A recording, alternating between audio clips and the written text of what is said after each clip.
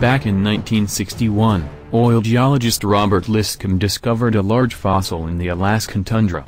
A year later Liscomb perished in a rock slide, and his fossil sat in a shell warehouse until the early 1980s, when it was rediscovered and sent off to the United States Geological Survey.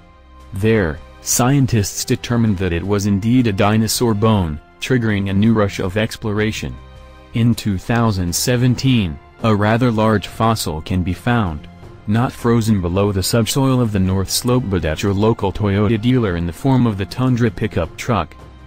The Tundra had a mild refresh for 2014, but under its steel skin remains an old skeleton. The 2017 model still rides on the same second-generation platform introduced in 2007.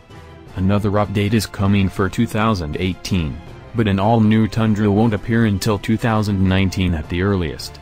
The one we tested, painted in an osseous quicksand and then wrapped with $395 paint protection film, was equipped with the optional $2,030 TRD off-road package, which includes 18-inch aluminum wheels and Michelin LTX all-terrain rubber, Bilstein dampers, skid plates to protect the engine and fuel tank, and bedside decals. The optional dampers firm up the ride and manage side-to-side motions well, but during interstate excursions, persistent road blemishes will unsettle the ride.